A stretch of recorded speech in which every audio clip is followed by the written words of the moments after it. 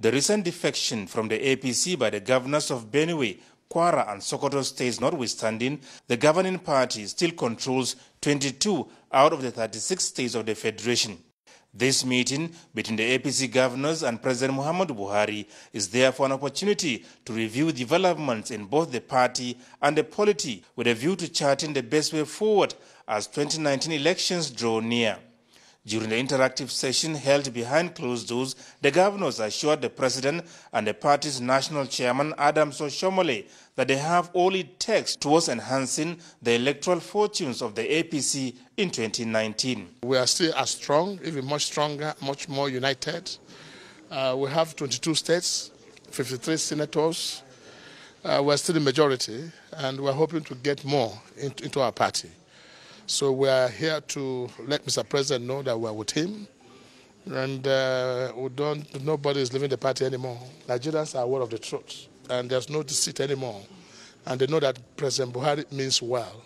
We assure Nigerians that come 2019, our victory is assured. And we ask all Nigerians to support the APC and give President Muhammadu Buhari a chance to complete laying this solid foundation upon which the subsequent Nigerian nation shall be built. For the APC national chairman, Adams Oshomole, the governing party has never promised a one-party state, but positive changes in Nigeria's national life for a sustainable future. All of these issues taken together have not in any way weakened the capacity of our party and of the federal government to govern the country and to uphold all of those core values of progressive governance.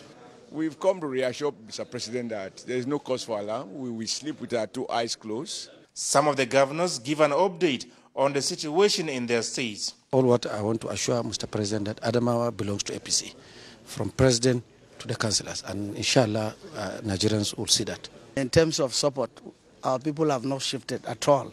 Instead, it has poured us, it has encouraged us, it has strengthened us. APC will deliver from the president down to the last election.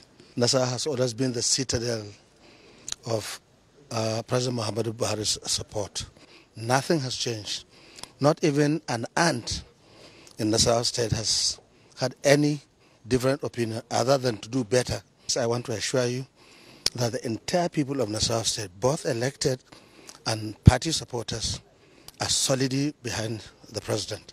Kebbi State endorsed President Muhammadu Buhari based on his commitment to deliver Nigeria to greater heights in the Committee of Nations and based on the achievements that Kebbi has recorded under his able leadership and support.